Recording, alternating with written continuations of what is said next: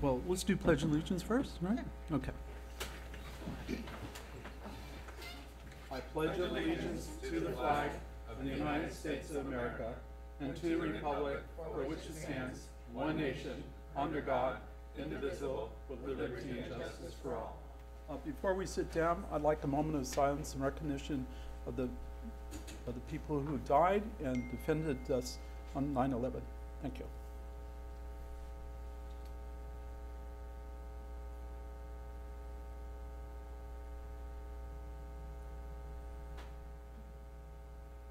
Thank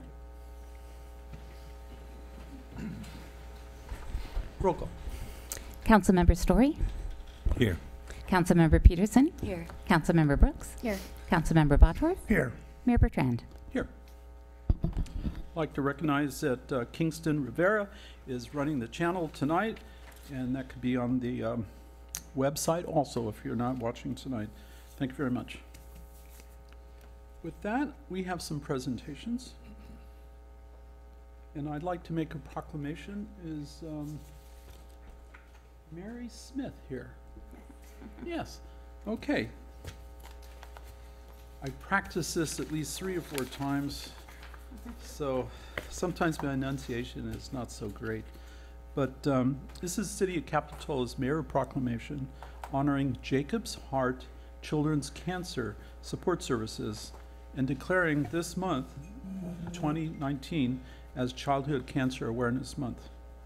Whereas National Childhood Cancer Awareness Month inspires us all to tell the stories of the brave children who battle cancer every day and thank the loved ones and healthcare professionals and communities who lift them up. Each year, 1 in 285 children in our country are diagnosed with cancer. Despite improved survival rates, cancer remains the leading cause of death by disease amongst children. Families of children with cancer in the city of Capitola receive essential services from Jacob's Heart Children's Cancer Support Services, a local organization that has gained national awards and recognition for improving the quality of life for hundreds of local children with cancer and their family members. Jacob's Heart holds the memories and honors legacies of hundreds of children from our local community who have been lost to cancer, ensuring that their precious memories will never be forgotten. The oncology department at Lucille Packard Children's Hospital at Stanford has worked closely with Jacob's Heart for the past 21 years as a trusted community member in providing care that addresses the emotional, practical, and financial struggles for families of children with cancer in Capitola and beyond. 2/3 of children cancer patients will have chronic health conditions as a result of their treatment toxicity. Let us renew our commitment to prevent, treat, and cure childhood cancer, and together ensure that all children can experience the full and healthy lives they deserve. Now therefore, I, Jacques Bertrand, Mayor of the City of Capitola, hereby declare September as Childhood Cancer Awareness Month in the City of Capitola and honor Jacob's Heart Children's Cancer Support Services for 21 years of outstanding support to our community. And I have a proclamation for you.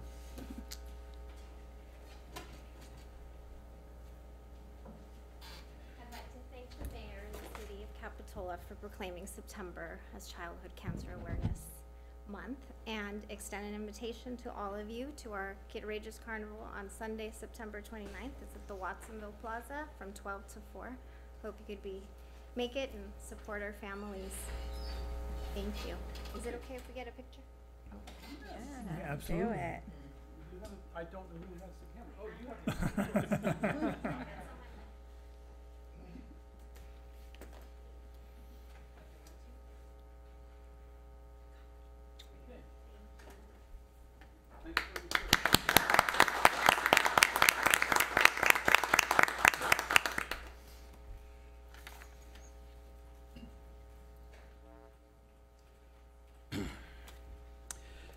Moving on to, let's see, Where are we on this?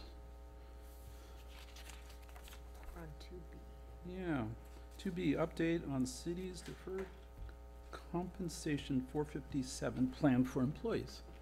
Thank you, Jim. Good evening, Mayor and Council. As I'm sure you're all aware, the City of Capitola offers a voluntary deferred compensation plan in which employees are able to defer a portion of their income on a pre-tax basis to save for retirement. There's currently 26 active employees as well as 32 retired employees participating in the plan. And I'd like to point out that there's no cost to the city for this employee benefit. All fees associated are paid by the employees and retirees that are participating in the plan. Our current plan is administered by ICMA, and they charge 0.9% of an administrative fee for the assets under management. And it came to staff's attention that that seemed like it was a little bit on the high side. So we contacted ICMA and tried to negotiate a fee reduction, and we weren't successful in that effort. So we issued an RFP in mid-January and received 5 proposals in mid-July, which included a proposal from ICMA, which had a reduced fee, and then also from CBiz, Empower, Nationwide, and Voya, which are some of the bigger players in the deferred compensation market, if you will. We then put together a selection committee that consisted of 1 employee each from the POA, ACE, and mid-management bargaining units, as well as myself. That selection committee met last week and unanimously agreed that Voya offered the best value with their fees at 0.35%. What that'll translate into for employees, depending on what their situation is savings anywhere from $20,000 to $87,000 over the course of their career in reduced fees, with the average active employee saving about $45,000 over a 20-year time frame. This transition to the new plan is, which I just had the first kickoff call this morning, transition is going to take 10 to 14 weeks. And during that time, I'll be sending out correspondence to employees as well as retirees on what the changes will entail and what their new investment options will be. And then once that transition is complete, we're going to set up some workshops that are hosted by Voya here on site and help employees with their retirement planning. So just wanted to provide that update this evening. Thank you. Thank you very much. So we did not have a closed session. So are there any additional materials? None. Okay, great. So this time, we're open for public comments on any item that's not on today's agenda. So please come to the dais, and if you'd like, identify yourself. Hi, good evening, council members. My name is Shannon Munns. I'm the communications specialist with the Santa Cruz County Regional Transportation Commission. And I'm here tonight to let you all know about a number of vacancies we have on our Elderly and Disabled Transportation Advisory Committee. So this is an important committee to the RTC. Community members work with RTC staff and commissioners to identify and meet transportation needs of people living with disabilities, senior citizens, and low-income communities. So citizen committees such as this are vital to the work that the RTC does as they advise the commission on critical transportation-related issues, policies, plans, programs, and projects that affect the entire community. Currently, we have a number of vacancies on this committee, including a representative for the Capitola area and an alternate, and a number of others throughout the county. So we're trying to do a really robust recruitment to get that committee fully staffed, because it really is vital to have people from all over the county on that committee. So I just wanted to let you all know about that tonight, and if you have any ideas of people that might be a good fit from this area, please let us know. We're going to be doing recruiting through the end of November, and then hopefully in December seat people on that committee and get it filled. So I do have some flyers here if anybody is interested. It has all the eligibility criteria and stuff that you can hand out, and it has our email and phone number. People can email us, call us, but again, we would love any input that you have. If you have any ideas of people who might be a good fit, we'd love to get representation from Capitola. Okay, great. Hey, thanks. So Linda, you could publicize this on. Yes. Okay, thanks. Yeah. Sam, you have a comment? Yeah, thank you. Actually, a question. Thank you for coming and to fill the E&D tag, but I was wondering if you could let the audience know, and out on the TV as well, if there are any particular qualifications required to be eligible? The only eligibility required, they're on here, let me just read them off what they are. Okay, So to be eligible, you need to meet one of the following requirements. Either be 60 years or older, be a transit rider 60 years or older, be a person living with a disability, be a paratransit rider, or be a representative from a service that works with seniors and disabled individuals. So you only have to meet one of those criteria. Great. Thank you. That's Yes. great. And also, what are the kind of expectations if someone were interested? What would they be getting themselves into, or how could they go find out? Yeah. Okay, so this committee meets every other month. They meet the second Tuesday of every other month, 1:30 to 3:30 p.m. They work on a number of projects during that time. Some of the things that they've recently worked on, they created an annual unmet paratransit and transit needs list. They identified accessible pedestrian network improvements throughout the county. They came up with a list of specialized transportation service providers in the area. So just all kinds of different things to really help that community be able to move around the county more so. And we only ask that they meet every other month. It's a minimal commitment, but we really would love the input, and we want as many community members involved in that as we can get. Yeah, okay, thank you. Yeah, thank you. I might add that the people on this committee get a firsthand look at many of the things that make it to the RTC board. So their input is appreciated. Please come forward. Hi there, I'm Gail, and I have come up here before, and my only purpose tonight is to bring attention to a health hazard in our community that is so ubiquitous that we don't even know it exists. And it relates to the cancer that children are experiencing. And to illustrate my point, I want to bring this, I'm going to give you a copy of this article where parents demanded the removal of a cell tower from an elementary school after 4 students and 3 teachers developed cancer. The cell tower was on the playground for 10 years. It takes time to develop a tumor. They say the parents threatened to pull their children from the school unless the tower was removed. They actually had to keep 200 children, more than half of the children, out of school. And they finally did plan to remove this tower. So this microwave radiation, which is in our cell phones, in our pockets, under our desks, in a Wi-Fi router, in our businesses and offices and libraries. By the way, France is will not allow Wi-Fi in nurseries and preschools. This is so ubiquitous, we don't know what it is. There's no way we would accept this technology if we really knew what it was, because the experts won't, such as Barry Trower. He is a retired British Royal Navy microwave weapons expert who came out of retirement just to alarm people about this technology. There is an increase in colorectal cancer in young people. So anyway, I'll read a little bit of this article. Efforts to reduce colon and rectal cancers have been a striking success story for those over 50 years old. Incidence among older Americans declined 32% between 2000 and 2013, due largely to better screening. But the story for young adults is very different. Those born around 1990 now face 4 times the risk of developing rectal cancer and twice the risk of colon cancer in their 20s, compared to those born around 1950, according to the American Cancer Society, even though the rates are still relatively low.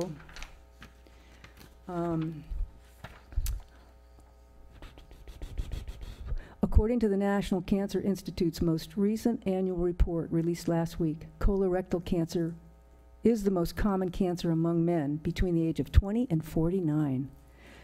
No one can explain this apparent contradiction, Dr. Lee told Microwave News. Known risk factors for colorectal cancer include obesity, an unhealthy diet, and lack of physical activity. But the younger generations are more conscious with better diets. Okay. So I will give you a copy of this. Thank you for These that 2. information. I appreciate it. In the future, I'll give you some experts you can consult with. I don't Okay. have that information tonight. Okay, thanks for coming this evening. We have another person. Thank you. Yes. Hello, I'm Cherie McCoy, Capitola homeowner and resident for over 21 years. And my comments are regarding the Capitola street safety as well as the Capitola Mall presentation given by Merlone and Geyer Partners back in June 11th. And I want to thank Steve, Public Works, for meeting with me. I did contact them, and so I told them I have lots of great ideas on how to use the space for our good. And 3 minutes goes real fast, so I will present to you an ode to Times Square. Lovely Capitola, 1.68 miles, 10,000 people living here with beautiful smiles. Traffic study was done on 41st, claims Capitola is no safer. Matter of fact, it's worse, especially the corner 41st and Claire's. To resolve traffic issues there, nobody dares. It's right by the ghost town, Capitola Mall, which we all agree needs a major overhaul. Dining, shopping, movies, just a thin disguise. Huge residential complex, Capitola, be wise. Yes, real estate is lucrative, more so than clothes. Don't let them pave the way right under our nose. Friends and family gathering, now isn't that worthy? Don't mind the living units here, 630. 1-2 bedroom units and space for a car. 1,100 spaces. Is that going too far? 2, 3, 5 stories? Village Hotel below? Depends on how you look at it. How low can we go? Old people drive at night, that's what they say. Traffic impact will be light for the rest of the day. Optimize the transit center? Now that would be nice. A population band-aid, so you better think twice. More people, more cars. What are you doing to us? Not all the new residents will be riding a bus. And just think, they're all driving on 41st, Capitola's quaint community about to burst. The Times Square Mecca, built to bring in money. More people will be driving there now. Isn't that funny? Capitola, please wield the great power you're owning. Be careful when considering property rezoning. Outdoor restaurant dining, a great place to go. Yet Capitola doesn't need a Santana Row. Entertainment complex, now that's what we need. Not a Capitola sellout for money, for greed. Thank you, thank you, thank you for the record. Appreciate that. Oh, wait, I forgot. Okay. Okay. Okay. So, anyone else that would like to speak? Okay, seeing none, let's bring it back to item 7. Appointment of a Children's Network alternate? Can we go to 6? Yeah, 6. Well, we just finished 6. That's public comments. 6. Well, I have here on 8, so maybe it's out of order on what I've got here. Oh, no. Okay, yeah, we usually do the city council comments after public comments, but on here it's out of order. Okay, any comments from the city council members? I have none. Okay. I do. You do? Okay, great.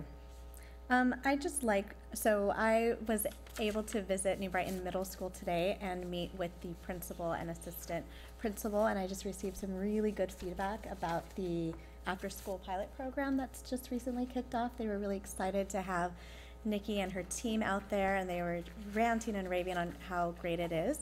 And they did mention to me that there are some families who are unable to afford the program at this time. When we discussed it at the last meeting, it was brought up. So I'm hoping that staff can maybe bring forward some options in creating a scholarship program or some sort of from the dedicated children's fund for the after-school pilot program. And thank you again to Nikki and her team. They, like I said, they were so pleased with the program. That's it. Okay, I have no comments myself. So then on to boards and commissions. Quick question. Yes. Mr. City Manager, is there any funds left available that we didn't allocate in the children's fund? There are. We have unallocated children's fund revenue from this year. Would something like that be something we could consider for meeting the criteria? Yeah, I think staff can identify a number of options and put it on a future agenda. Okay. Yeah. Thank you. That's it? Okay. Boards and commissions. So who is going to give this report for appointment of city? Okay. I will. We had a request to appoint an alternate to the Children's Network Cabinet. Councilmember Brooks is our representative, and she was hoping to have some backup. We received an application from Kristen Murphy, who is the principal of Soquel Elementary. I don't believe she's in the audience. Told her she didn't need to be here this evening, but we are recommending her appointment as the alternate. It's after school night tonight, so she couldn't make it. Well, that's a good reason. Okay. I think, do we need an action on this? We do? Is there a motion? Yeah, I move that we approve Kristen Murphy as the city's alternate on the Children's Network Cabinet. I'll second. Second. All those in favor? Aye. Aye, All those- but I was just suggesting, to see if there was any public comment on the action. Okay. Seeing none, bring it back to a vote, which we just did. Okay, it passes. So let's go on to reappointment of Historical Museum Board youth member. Yes, last year around the same time, we had our first youth appointment to one of our advisory boards. That was Joshua Henshaw, who joined the museum trustees. That worked out very well. He has asked to join them for a second term, and they have recommended that. So if we, by vote, you would like to assign him to a second term, we will keep him at work. Okay, any comments from the board here? Any comments from those in attendance? Seeing none, is there a motion? I move reappointment. Second. Second, okay, all those in favor? Aye. Okay, so let's move on to the consent agenda. So we have a number of things on the consent agenda. Are there any items that people would like to remove and discuss later? I had some questions about item C. Okay, Maybe they would be fairly quick, so. this is the Santa Cruz Metro Record System Agreement.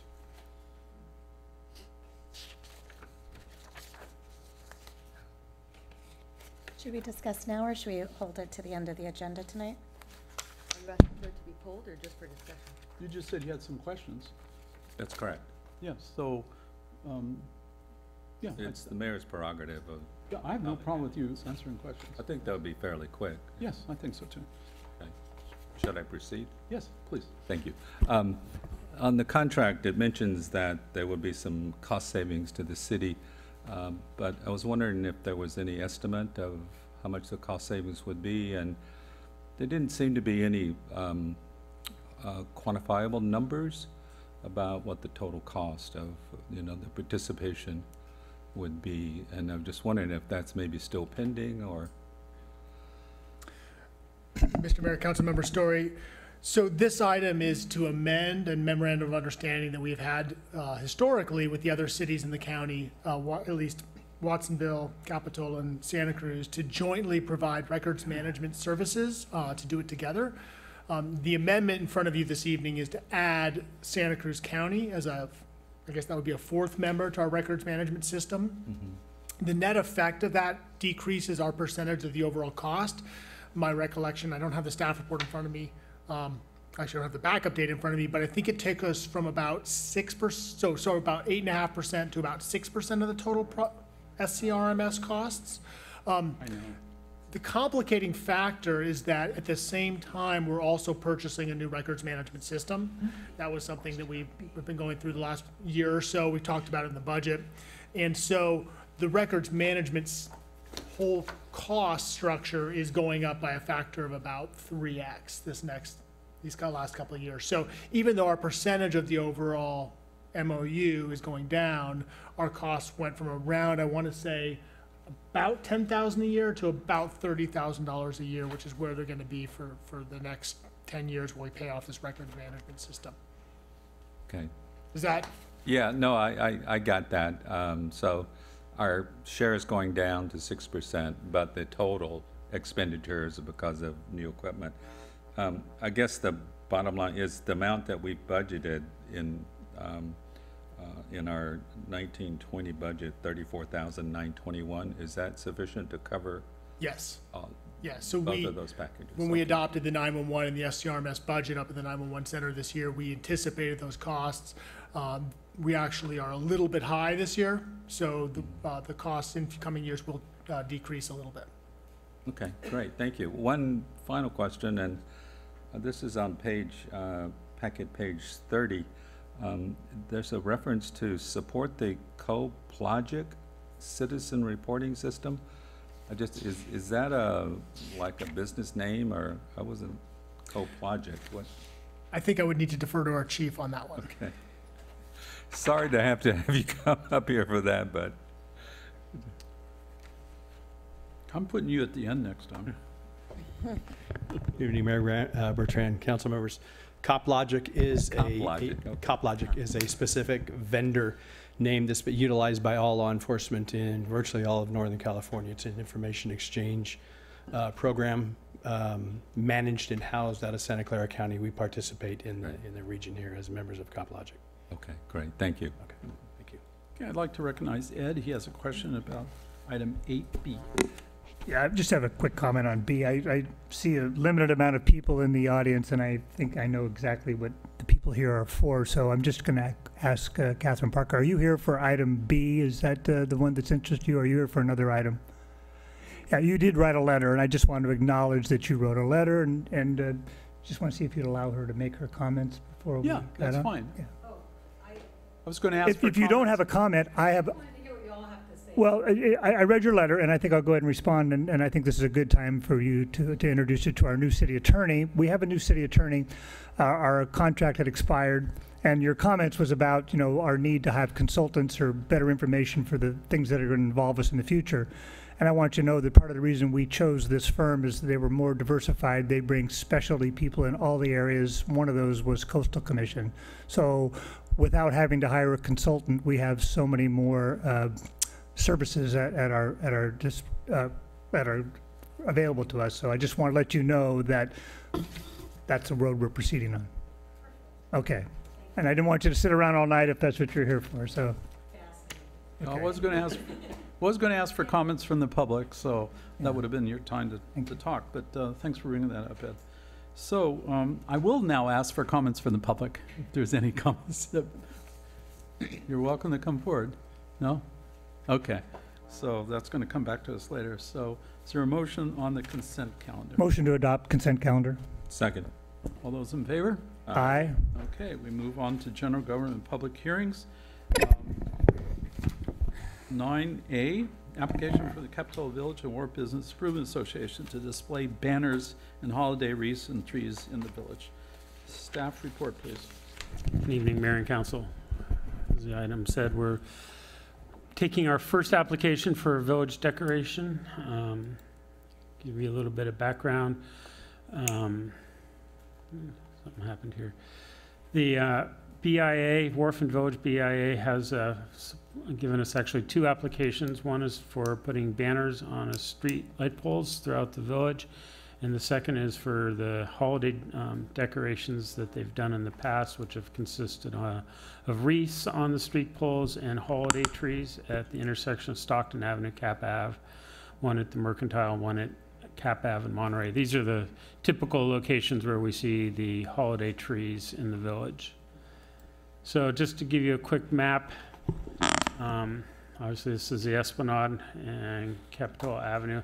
So the streetlights they've identified that all have banner hangers on them are in the areas where there are businesses. So along Cap Avenue, along one side of Stockton Avenue, along the Esplanade to the point of San Jose. In the area where there are no businesses along the Esplanade, there would be no banners hung in that area.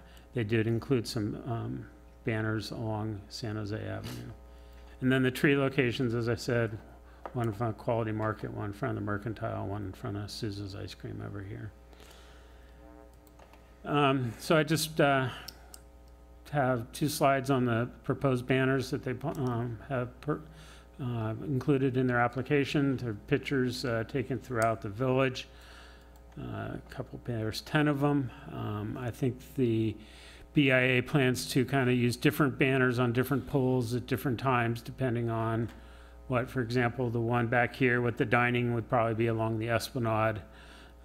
These would be along the Esplanade. Some of the other ones would be along Capitola Ave. So I think they intend to use a mixture of these as we go through. Looking at the application in compliance with the policy, the policy requires that the banners or the decorations promote the city or the village, and in this case they do that. There's no advertising of any specific business or product, and the BAA has the required insurance. So from that standpoint, they do comply with the policy. That really concludes my report, and the actions, there's two applications here. One is for the streetlight decorations, which includes the banners and the wreaths on the streetlights, and the second application is for the holiday trees. You could take separate actions and treat these separately if you want, or they could be both under one action. I'd be happy to answer any questions. Any questions of Steve? Ed? On the pictures that were displayed there, are those examples or are those actual pictures that they are considering using? So we do have a BIA representative, Anthony from Mijos, and I think he can answer that. So Anthony Guajardo, representing the BIA. Those are ones that we would like to use, that we've kind of gone through the stock take of what we've had that doesn't represent businesses, doesn't represent the Venetians, kind of feedback. But like I said, this is something we're going to try to do that we would be seasonal and throughout the year. So we like your feedback so we can get it right the first time. Prefer to do it right, that we can use them year round and multiple years, and we want to go with a higher quality that's going to last 3 or 4 or 5 years rather than something that's going to blow away with the wind after one. I appreciate that, Anthony. Thank you. Yeah. Before you go, Mayor? Anthony, I wanted to ask you about the banners. Will they be framed, so will maintain their integrity, or are they just going to be loose hanging? They won't be framed, but they will be, like the seams out there, we're using Pleasure Point Designs, but we're going with a higher quality one than we've used in the past. I think last year or 2 years ago, we had different ones that didn't really last up and they were a cheaper brand. These are going to be a little higher quality so that the images don't fade with the sun or with the weather, that they're really high res. So they should last pretty well. That was what the quote we got, was that they would be pretty durable. Right, and will they be affixed to the light poles at the top and the bottom, so they maintain that visual integrity? That's great. And then some that we'll have will be double-sided based on where on the streets that we're going to put up. Yeah, great. Thank you. Okay, any questions from the audience on this? Thank you for coming. Seeing none, bring it back for an action here, and I do have some comments on my own. Yeah. So I went around to various businesses in the village today and tried to find someone who was involved in choosing the banners and putting this program together, and I only found one person. But I did get an interesting comment, and one of the this comment was basically referred to the city working with the BIA in a more proactive way on a number of things, not just these banners, but Christmas decorations and other actions like that, to sort of have a joint way of moving together before something comes before the city council. So I'm just proposing that we ask the BIA, and you're our rep, to see if that's really an issue. I don't want to see a problem addressed that's not there. And if it is an issue, maybe come back to city council and we could move on from there. Are you looking for my comment on that? Is the Yes, I BIA am. rep? Yeah, I mean, my understanding is that the city council having a representative to the BIA is a way for the BIA and the city to work together. If there's recommendations for further collaboration or other ways for the city and the BIA to come together, if it's further meetings, joint meetings, public forums, whatever that may be, I'm sure that the membership would be open to it, or at least I would be open to bringing it to the membership if there are other recommendations for how we can all best work together. Okay, great. So I wasn't sure if it's a big issue, but if it comes up, or you could ask. Sure. So I looked for Karen, she wasn't around and such, but I looked for other people too. Is there a motion or any more questions or answer? I just had a comment. Okay. Yeah. Then I'll follow. Yeah, I'm glad it's in two motions because I see one is, I just want to acknowledge that I think the trees the last couple of years have been fabulous. Guys hit a home run on that. And the wreaths, they did great. Some people have suggested they could be larger. I'll leave that up to you guys. But I think that that is great. And on that item, I'm prepared to make a motion that we adopt item 2 for the wreaths and trees. I'll second that. And on item 1 with the banners, I have concerns about the banners. I think what I'm reading in this is these are seasonal banners. So if it's a seasonal banner, that means they're up in all the seasons, which pretty much means there will be a banner of some time up year round. And I think it's great. They're going to be colorful and they're going to be lively and they're going to spread it. But I'm concerned about the content in the pictures and the quality of the pictures. And so my recommendation is that prior to approving that policy, or as part of that policy, try to be consistent with our administrative policy on village decorations, is that the pictures be submitted to the Art and Cultural Commission, and then if they find the pictures to be pleasing or suitable, then they can be brought to the City Council, which is part of the process for final approval. And that's my motion. Any comments on this? Is there a second to it, first of all? I have some comments.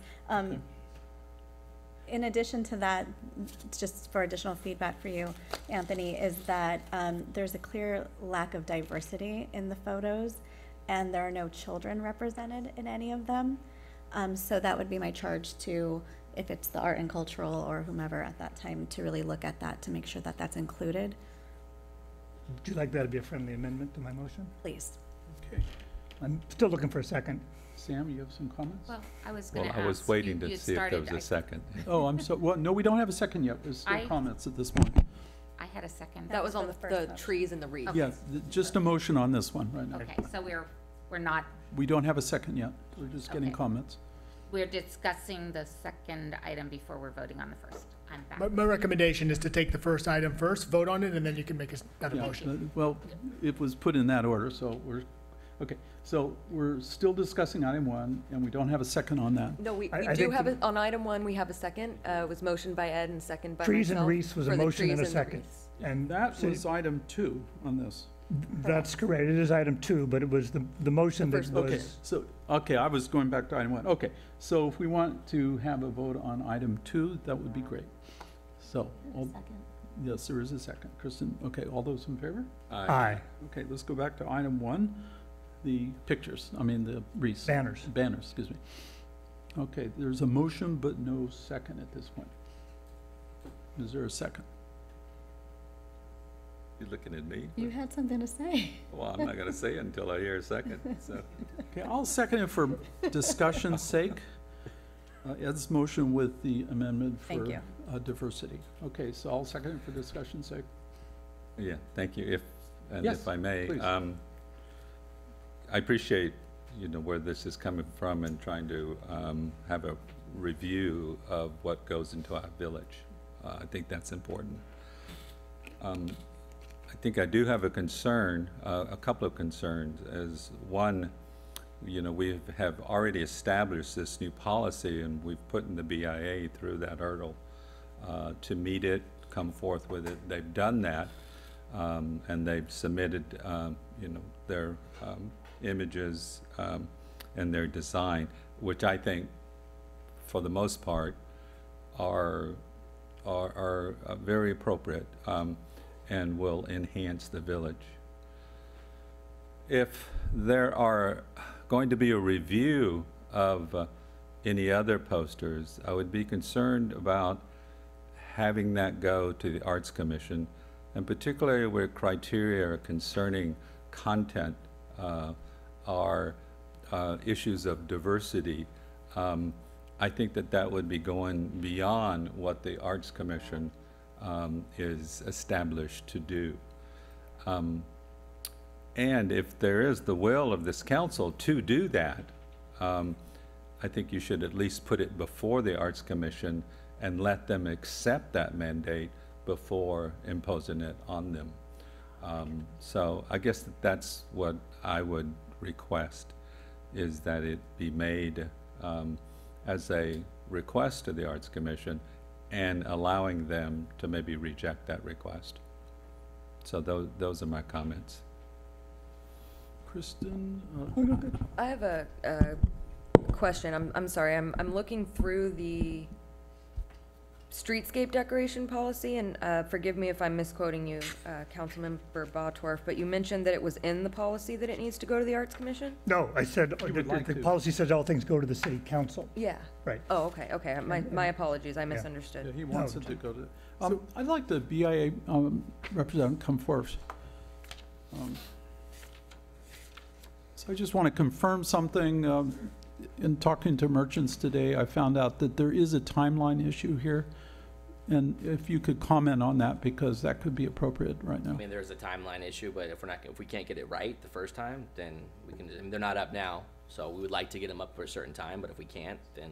Okay, I thought there was a contract or something. It was just mentioned there's a timeline issue. I mean, there's probably a timeline on the quote, but other than that, I mean, I'm sure they'll honor the price regardless of when we do it. Okay. Okay, that was my Yeah, I mean, consideration. we would like to get them up. We had some ideas on what we would like to get them up before the holidays, before Surfing Santa and into the holiday season. But if we can't, then, you know, we'll take it back to the drawing board and try to fix it.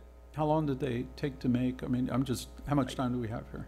2 weeks to make them, so, Okay, so the fall, okay, something like that, okay. you know, if we have, you know, something that we can come back by, you know, mid-October, give us a month to try to figure it out, but that's up to you guys. Okay, mid-October would work, okay. Mr. Mayor? Yes, So, thinking back to the genesis of this policy, which was the change in the light character, which obviously was how we got to this stage where we created a policy and brought things to city council for review. I think the biggest challenge around the lights was the process by which the BIA went about picking and identifying a change for the lights. And as a suggestion, that might be what we want to see here, is rather than bringing a design to the council and then having the council approve it and we find out later that it's not universally adored, suddenly the council would be owning this artistic choice. And so maybe the direction, rather than going to the art commission, is have the BIA identify a process for the selection of artwork. And there's a number of different ways in which they could do that. I'm not suggesting that I know what exactly would be best for them. Whether it's an Instagram contest, whether it's going to the Art and Cultural Commission, whether it's a poll of all their membership, I think you could give that direction and say, look, we want you to just go through a process, and ensure that there has been that process so that you can feel comfortable signing off on what it is. Just to toss that out as a suggestion.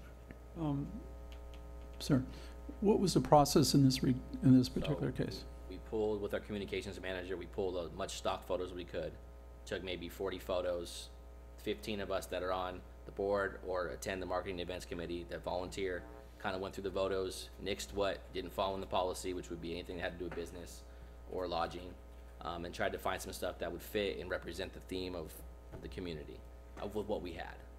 We don't have a lot of photos. We have what we could take, and the ones we've used over the years. I mean, the one on the bike, that was probably from 2 years ago. So really the people that decided on these photos are the ones that volunteer their time and then come to the meetings, come to the marketing events, and, you know, put their input and volunteer their time. I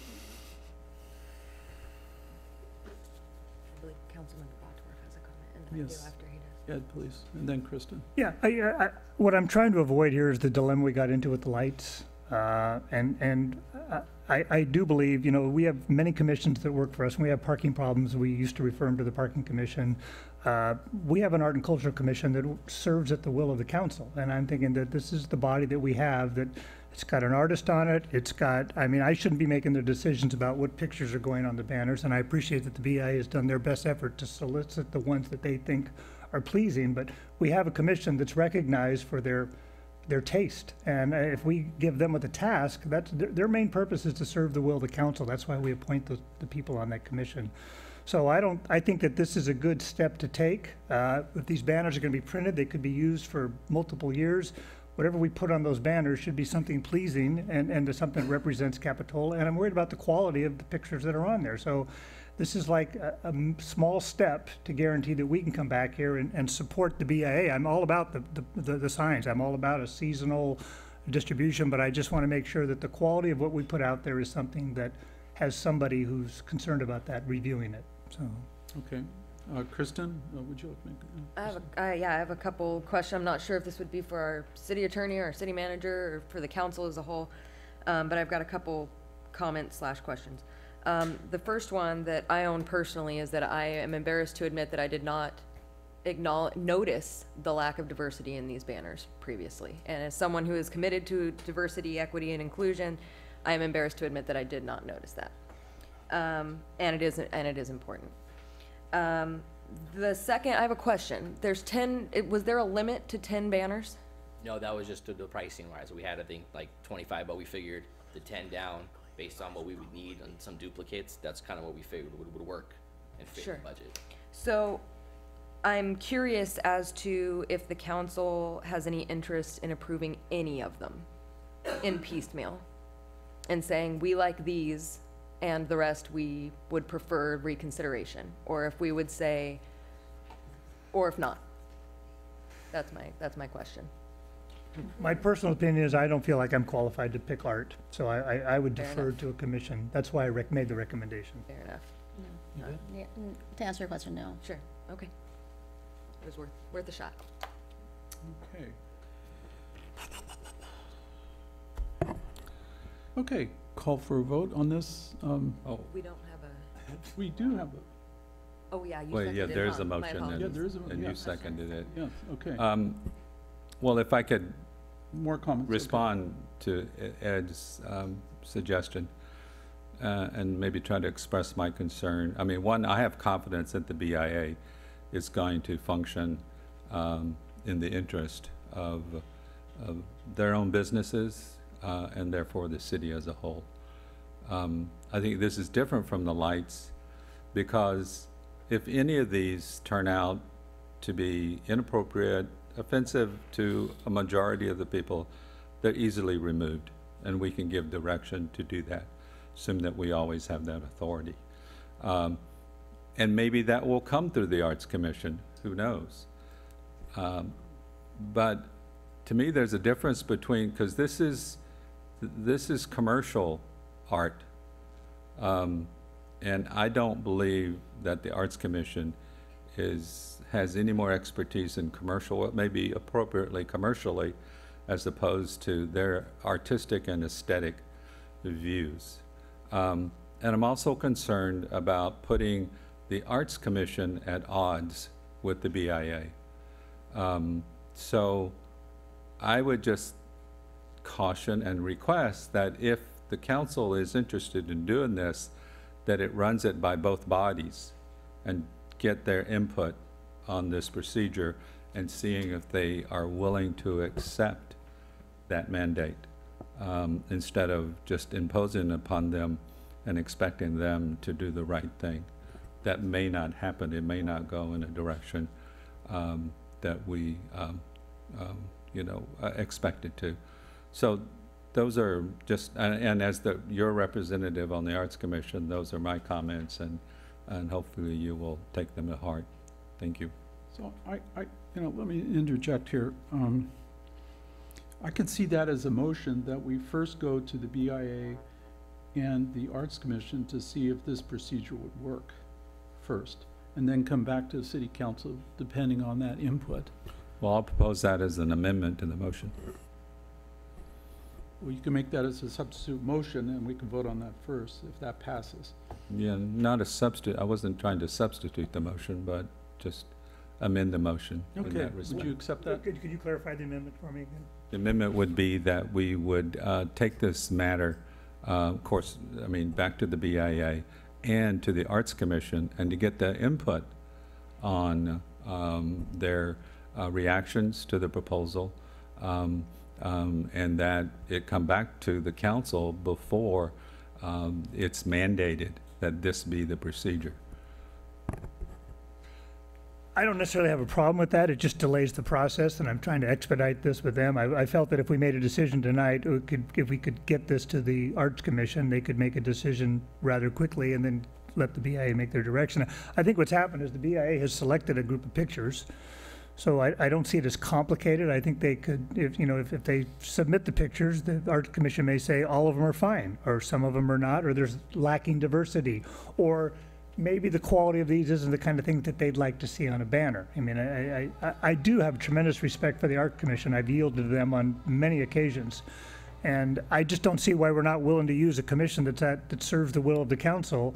And I believe the BIA is really, they want to do the right thing here. That's the message I get here, okay? The trees are not anything new, and neither were the wreaths, and this is something new, and we need to treat it as something new. And I'm sorry, we need to learn from the mistakes we made in the past. So I'm reluctant to accept the amendment because I'm trying not to delay the process, because I think that would pretty much, that process what you're suggesting would take them out of the first quarter. I believe it wouldn't work in the first quarter. Can I make an amendment? Sure. To the proposed amendment? If Go that's, for it. Oh, make your substitute amendment. I guess what I would say is if the question is either we take it to the Arts and Cultural Commission or we ask the Arts and Cultural Commission, is there, could we find the common ground of we recommend that the Art and Cultural Commission review it, and if they decline to do so, then it just comes back to us? I Is that accept a that. fair- I accept that amendment. Is that a fair go-between? I mean, we're still essentially asking them if they will, and if they choose not to, they choose not to. Yeah, I view that as the same result as asking them. You're asking them, you're not telling them that they have to be in this position and insert themselves into this position. So it would be a So- recommendation that they review, that they have the right to decline. And when we made recommendations to the former Parking Commission, we made numerous recommendations. We recommended the Parking Commission review this. Steve, I think you can verify that happened numerous times. So it's not an unusual practice. The purpose of the commissions is to serve the will of the council. Okay, so we have a motion with two amendments. Amendments. Yes, so one for diversity and one to go to the Arts Commission to ask them if they would like to be Take involved. this on. Yes, take this up. Diversity in children. Diversity in children, okay. So, are there any more comments? Well, I'll just add, and so you know, the Arts Commission just had their meeting last Tuesday. They won't meet again until the October 8th. October 8th, yeah, first Tuesday, It sounds second like that's Tuesday with- in October. And can the BIA attend that meeting so that there's? It's open to the public, anyone can attend. Yeah, but I'm just asking, it might be a good idea for Somebody the will be BIA there. to If it's to not come. myself, it'll be somebody. Yeah, great. And could that be part of the discussion? Okay, roll call vote, please. Councilmember Story, Aye. Councilmember Peterson, Aye. Councilmember Brooks, Aye. Councilmember Botdorf, Aye. and Mayor Bertrand. Aye. Okay, so both have passed. So let's go on to strategic plan.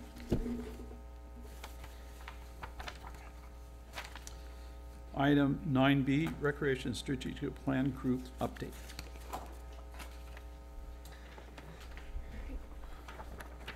Good evening, Nikki. Mr. Mayor, council members, the item I have before you is to consider appointing a representative for the Recreation Strategic Plan, the core team that is gathering with Blue Point in order to conduct the program review. So this core team I've currently identified a list of stakeholder groups in our community that have some interest in recreation, past, present, future. And this is the list here before you. Individuals from those stakeholder groups have been contacted and invited to join the core team. And so far, the core team is about 10 individuals, so that includes staff and this stakeholder group. Ideally, the ceiling for that number would be 15 individuals. And so part of this, council could see if there is any other stakeholder groups that might be of interest. But for part of the project, this stakeholder group and staff will meet in order to kind of implement this timeline, which will begin with a kind of a kickoff conference call with the entire group in order to kind of set the stage so that we can be efficient in our first meeting that will hopefully happen in October. And at that first meeting, it will be reviewing existing conditions and do kind of some visioning and goal setting for how we want to move forward with the strategic plan, at which point there can be a report back to council. And then the core team will again meet in November, potentially December, depending upon how the workflow is going, at which point that core team will work on strategies or recommendations or process of the information that we might have gathered from a community meeting, so that in December we will have a strategic plan to offer to council for review. And so at this point, it's council discretion to appoint a representative to this core team. It's hopefully a very rich group of individuals already, and we will be reporting back on several levels, or if there wants to be council representation on that group, we would invite that as well. Any questions?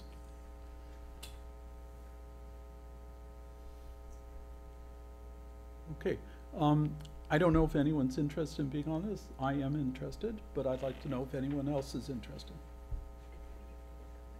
Yeah, I'm just, oh, we could go to public comment, but I was responding to that. Okay, so any public comment?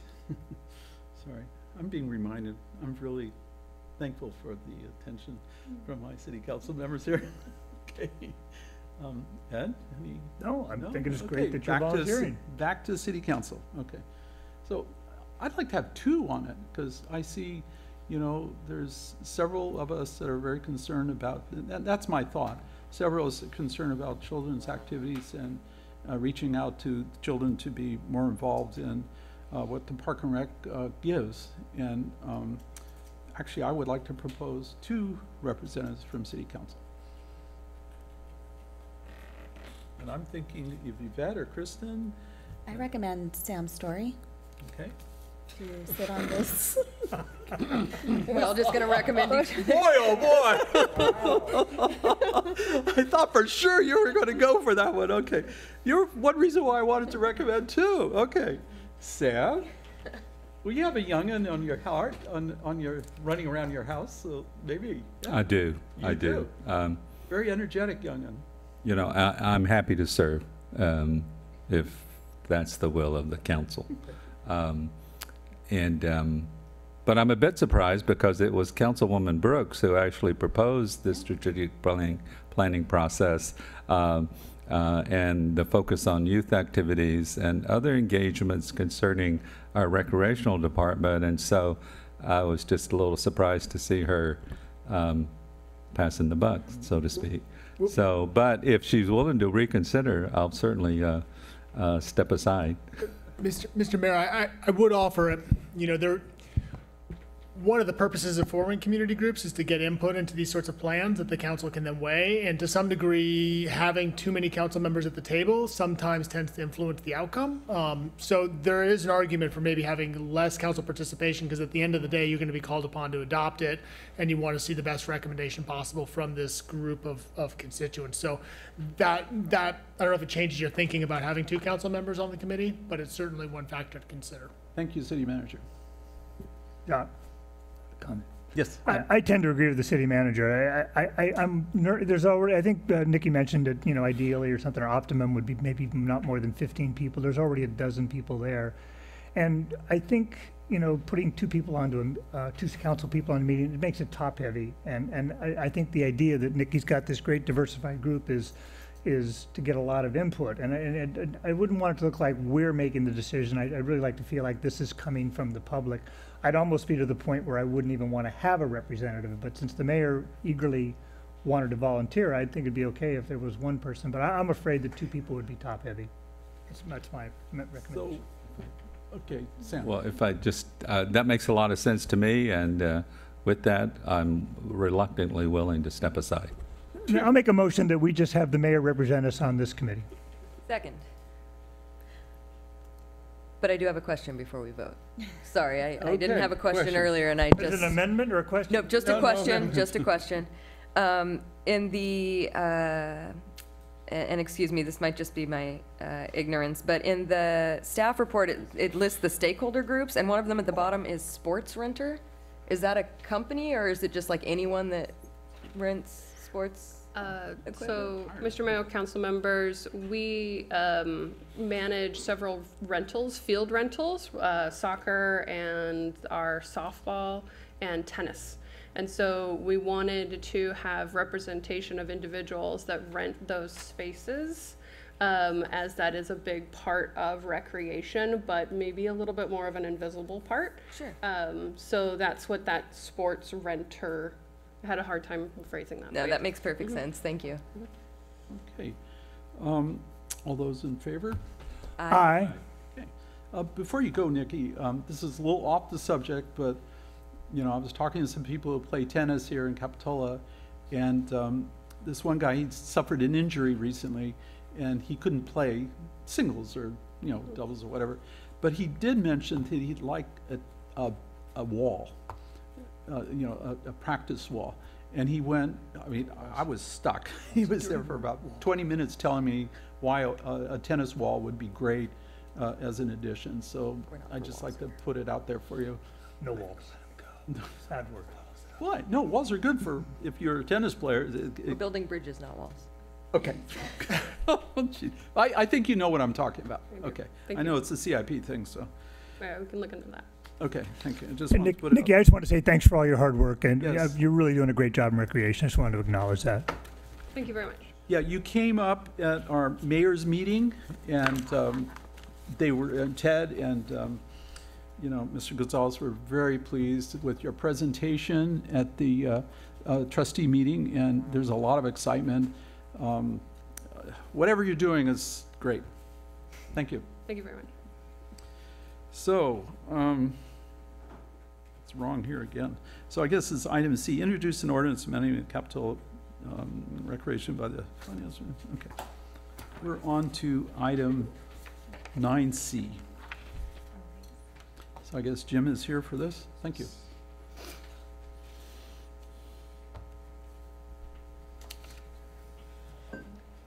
You have the floor this time.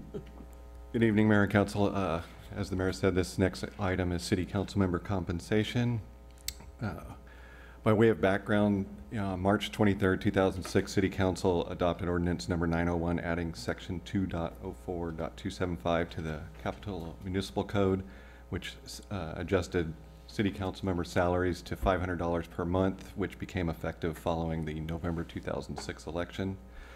On March 14th of this year, the council requested that the Finance Advisory Committee, or FAC, review council member compensation, and that review took place on May 22nd at our regular Finance Advisory Committee meeting.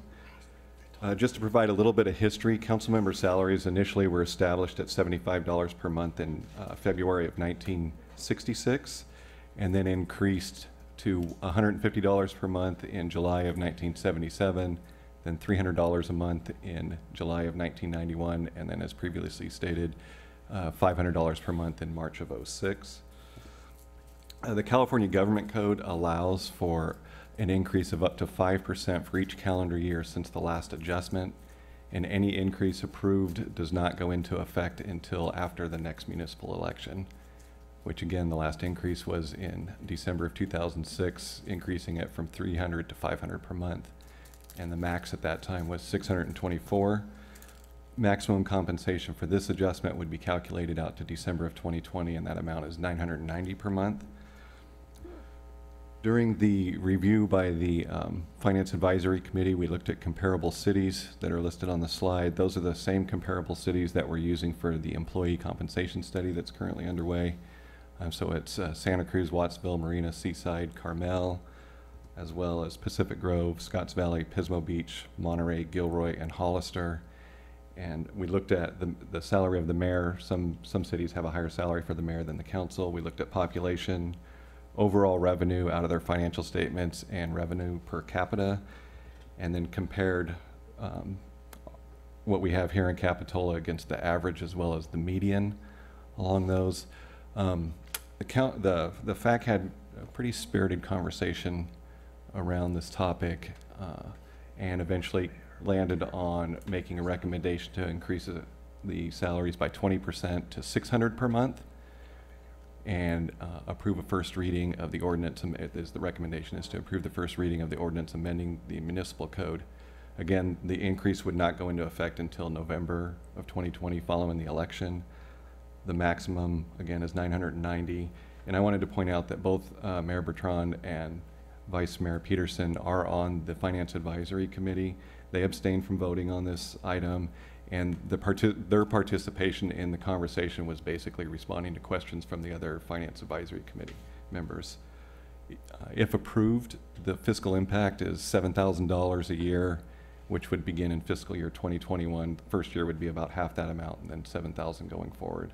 And that's $6,000 for the salaries and $1,000 mostly in employer payroll taxes. And that completes my presentation. I'd be happy to answer any questions. One clarification I just want to make, and Jim did say this, but I think it's worth stressing, is because it's a little bit of an unusual format for us.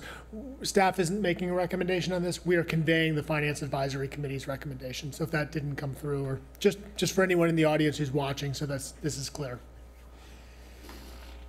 Any questions of Jim? Any questions? Sam, sorry. Yeah, I just wanted to clarify one thing. In the staff report on the recommended action, it says $600 per month for members of the City Council to be effective upon the start of new terms of office following the November 2020 general municipal election. Not all council members will be starting new terms at that date. Correct. So will those seats, how will that work? Because the ordinance itself just says that the salary will be $600 per month. Well, commencing December 2020, the salary for city council members shall be $600 per month with no reference to new terms.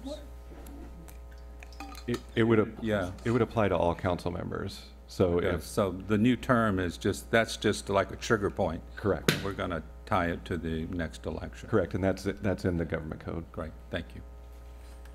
So it just applies to the newly elected people? No, it applies to all council members. Oh, I misunderstood. Okay. Whether they're re-elected or in the middle of their term. But at that stage of election? Correct. Okay, okay. I was thinking I wasn't going to get anything anyway, so. Okay. So any more questions? Any questions from people in the audience? Okay, bringing it back for discussion. Ed? I think this is a great idea. I think that about a year ago, I led a ordinance to remove pensions from council members. And my reasoning behind that was I think it's important to pay council members for what they do now, not for what they do later. And I think this kind of falls in line with that. I think that the statistics definitely show that council members across the board are undercompensated. And I would have been in favor of going even higher. I think it's important to pay people while they're here doing the job. I don't think it's, as I stated a year ago, that we should be paying for compensation beyond the time you serve. But while you're serving, I think it's reasonable. I would have supported more, but I'm make a motion to adopt $600. Is there a second? I'll second. Any other comments? I'll comment. Hold on. Oh, Susan, city attorney. Did you go out for public? We did. I didn't know if you went out. Okay. Thank you very much. Yeah. You did do that. Okay. I actually did it on my own. No, he this did. time. He did. Okay. Yvette? I have no comment. Oh, okay. Just one second. Kristen? No. Sam? So, in a way, it's a hard one for me to decide because I don't think any of us are up here to, pay for things on our budget at home and stuff like that. So primarily, to me, it's if this passes, it's a recognition that the city values our contribution. And like I said, the first time this was mentioned as an item, I think we all recognize that everyone involved in civil service on whatever level has nothing to do with compensation. I think it has a lot to do with how much you put out for the community because you love it. And so I will support this motion. And if it does get passed, I appreciate the fact that other members of the City Council feel the same way. So, all those in motion, all those in favor? Aye. Aye. So it passes. Thank you very much. So let's move on to item 9D. Environmental consultant for Capitola Mall redevelopment. Report, please.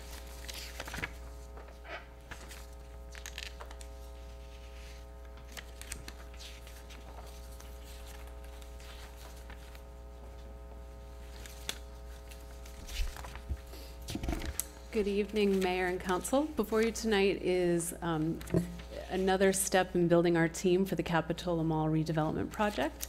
This evening I'll present to you the environmental consultant and the process we went through. So in May of 2019, we posted the RFQs. There was a 30-day period in which proposals came in. We did receive 6 qualifications. Staff reviewed the qualifications and we selected 3 that came to the top. Based on previous experience. And on July 17th, we had a panel of interviewers that was made up of 2 staff members here at the city, a representative from the county that works with the environmental review process in their planning department, as well as a principal planner from the city of Santa Cruz.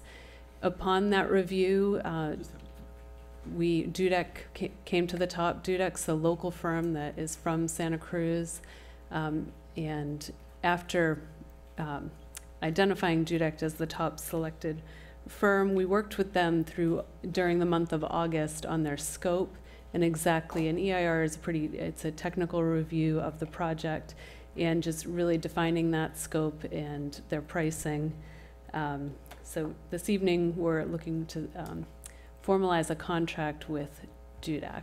Their scope of work will include the project initiation, the EIR scoping, and having a scoping meeting on the project, preparing the administrative draft EIR, which will be publicized and reviewed through a draft EIR.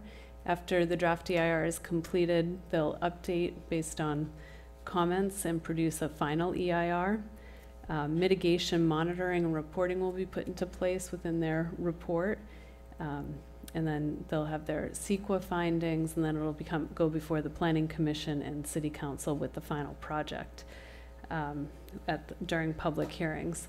The total contract cost with the not to exceed amount is $276,000, $276,470. With that, it's quite an extensive amount of work that they'll be putting forth. The contract will be paid for by the developer. Typically we have a 21% administrative fee that we include onto any contracts that the city administers for a developer project.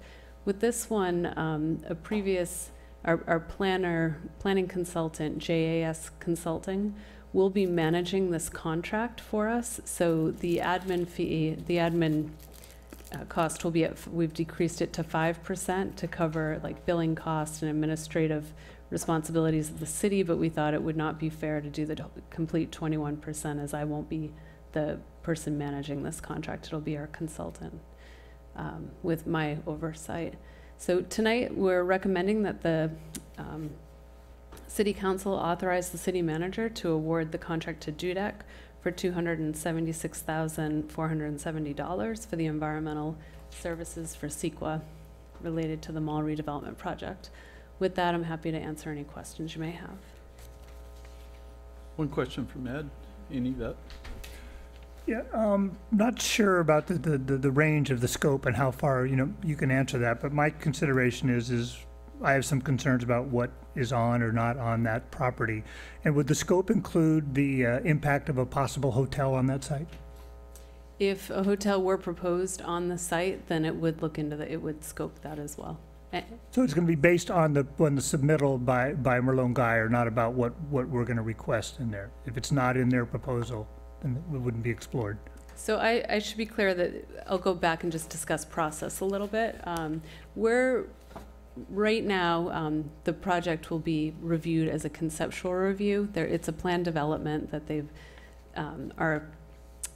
will ultimately be applying for, but within our plan development process, the applicant is required to go through a conceptual review first to make sure that the public benefits that they're suggesting meet the qualifications of what the city would like to see. So during that initial phase, if the city is requesting a hotel, when the actual plan development comes in, if they've agreed to it, that'll be reviewed as part of the overall project. Thank you for that explanation. Yep. So my question is related to the actual scope of services plan. Several times they mention optional tasks. Is that included? They just sound so great. So I'm just want to make sure that they're included in the agreement that the city manager would be approving. They are. Yep, the 2 optional tasks are included in the not to exceed amount. And the subcommittee chose this agency, and I noticed and I read that they have worked in Santa Cruz County before. Can you talk a little bit about if they have they've had a previous relationship with Merlot & Grier and their familiarity with Capitola and so forth? Sure. I do understand after they were selected for this, Dudek is also, they're doing an amendment. I'm sorry, they're right now down at they were hired to do another job. There's a project that they're working on currently that's being modified, and I do understand there is a relationship.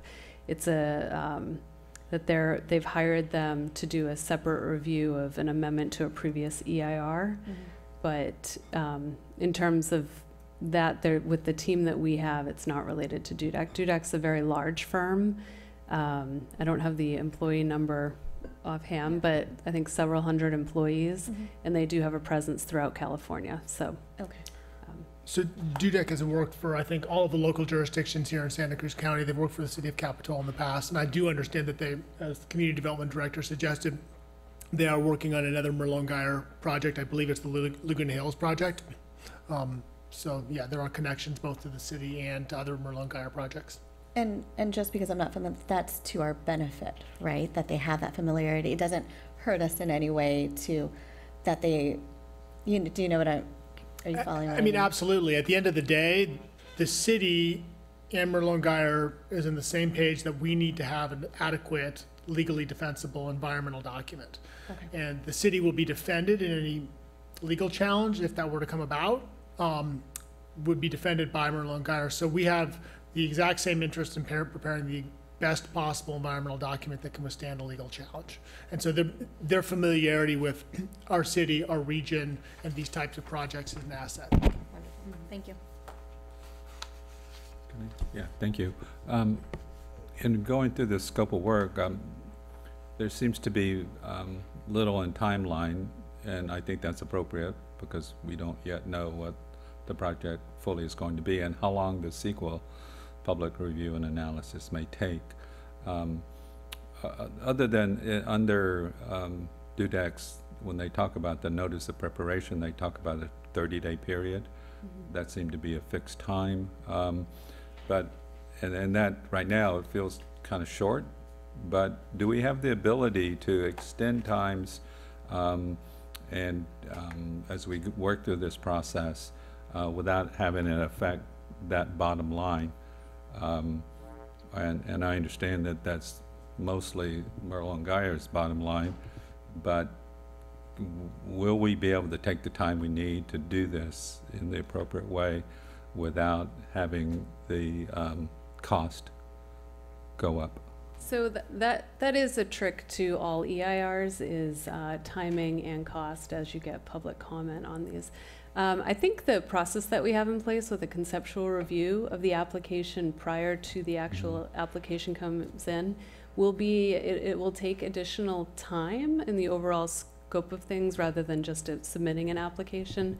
But it does save them, I believe, in the long run for asking for additional changes and modifications to the plan, because the conceptual review, you have that early feedback prior to the EIR moving forward and them understanding what the council desires in the project and bringing forth a project that they know will work.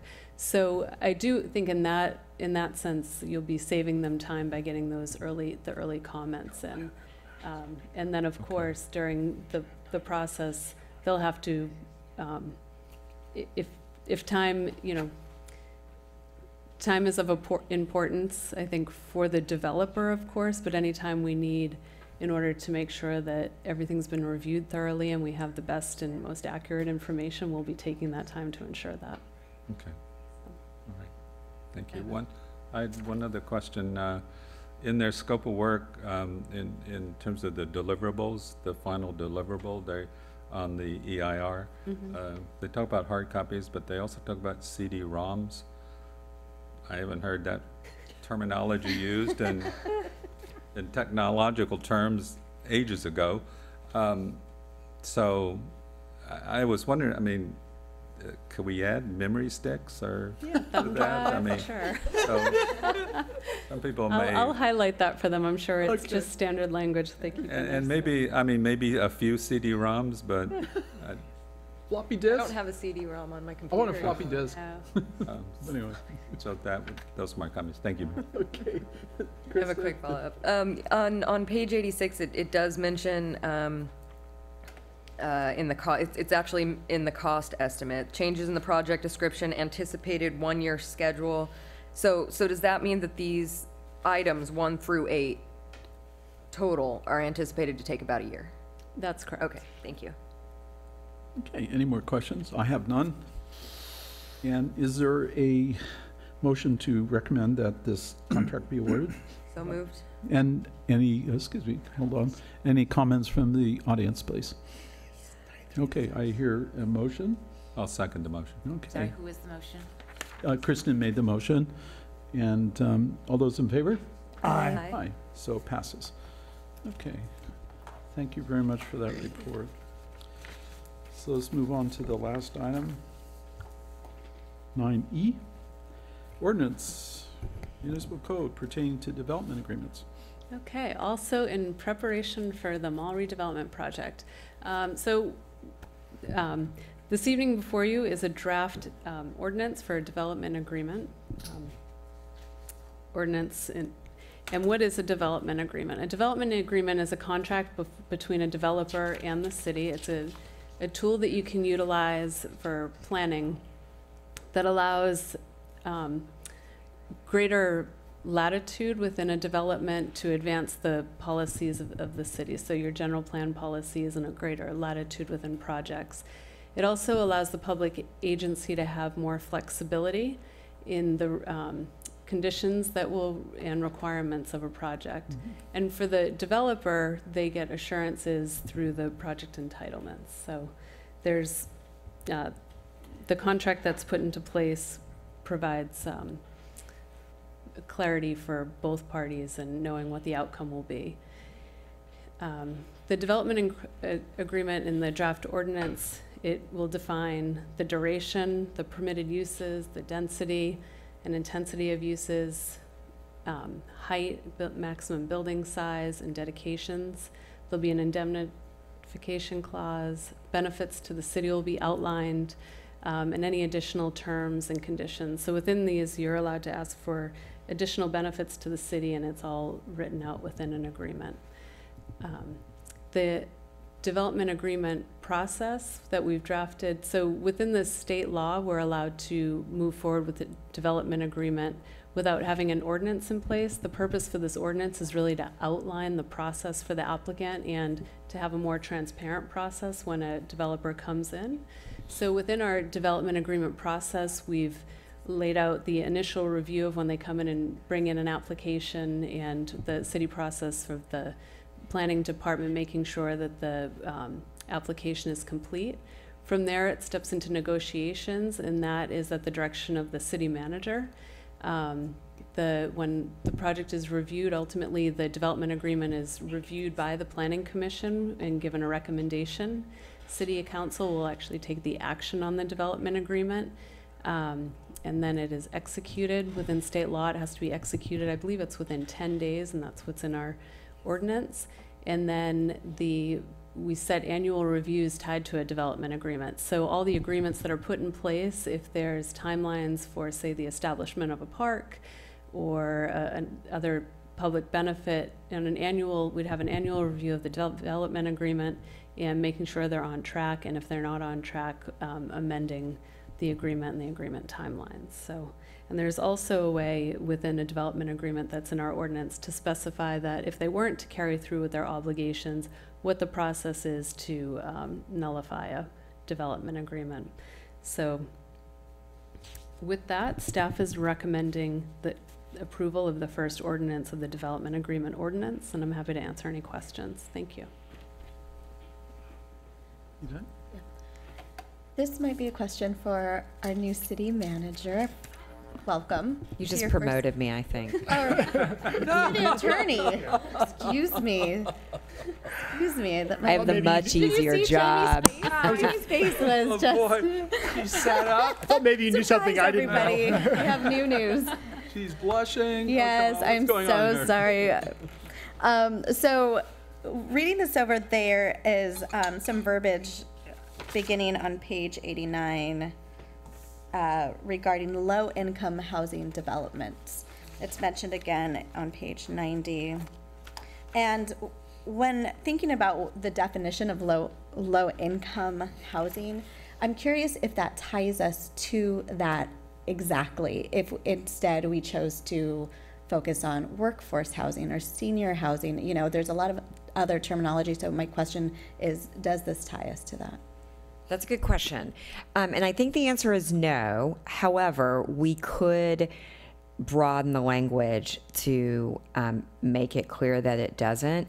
You know, in general, the purpose section of an ordinance is, it's not necessarily a limitation. So even though I don't think the language ties us to, I think affordable housing is the term that the code uses, and then that's where it talks about income restrictions based on area median income, AMI, 80, 120, 100. I don't think that ties us to that, but I was talking about this with the city manager, and if you would like, we came up with some oh my goodness, wow. So technologically Were you guys reading advanced my here in mind? Capitola. So this might address your question. I think this would broaden the language a bit. So this is in the intent, section 2.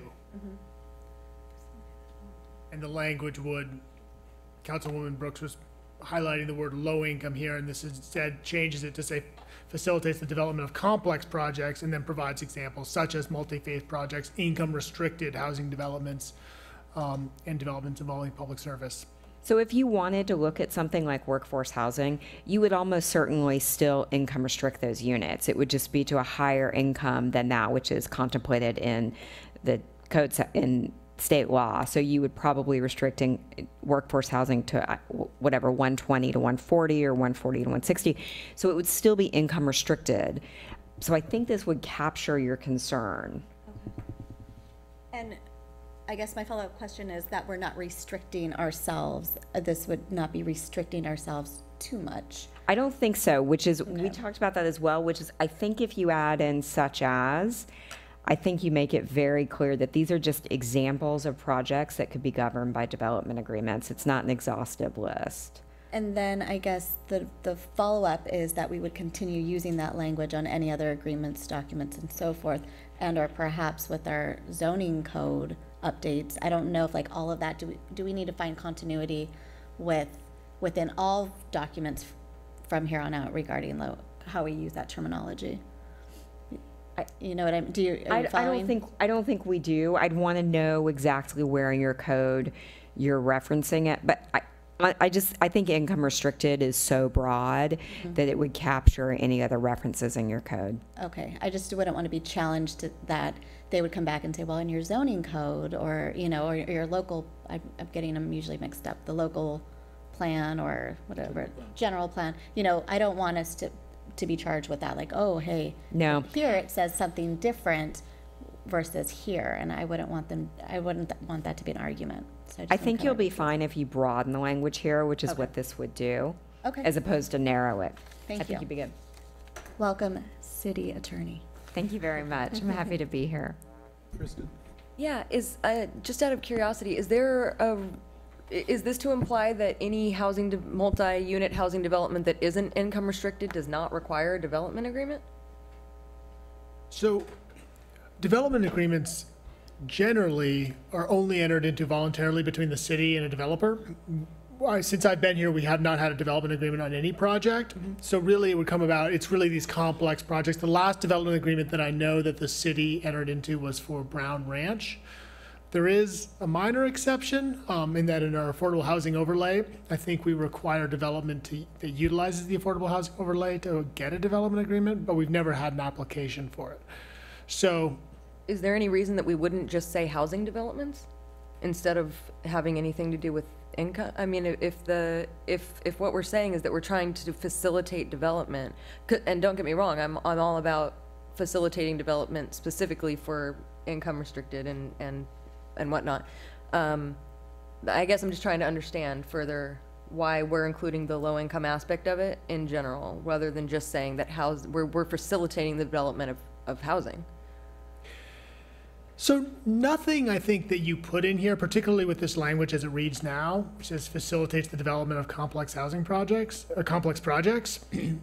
Nothing here is going to limit you in how you use development agreements down the road. And so development agreements really come about when there's a complex project. It's going to be built out over a number of years.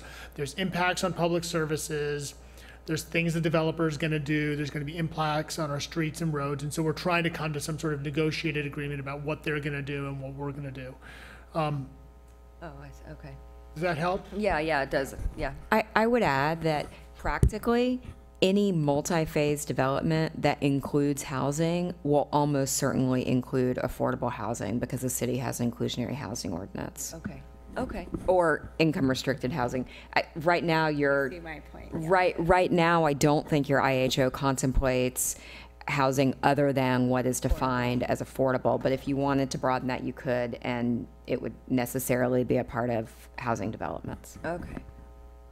Okay, I think I understand now. So this isn't necessarily saying that larger housing developments wouldn't need a development agreement, but it's indicating that if there's going to be income restricted housing, then the developers would therefore be required to stick to that agreement within the development agreement to have those income restricted units. They couldn't later say we're not going to have income restricted units because that would be in the development agreement, correct? That's right. Okay, thank you. And again, almost any multi-phase development, the developer will almost certainly want to enter into a development agreement in order to vest the entitlements. Okay, all right, thank you. Sam? No, my question was answered. Thank you. Okay. And I'm fine with this too, so thank you very much. Any comments from the public that is here tonight? Seeing none, back to City Council for action. I'll motion to adopt the ordinance Do you want the with amended the design? amendment presented by staff. Second. Okay, with the amendment. All those in favor? Aye. Aye. So passes. Thank you very much. Meeting is over. Thank you very much. Oh.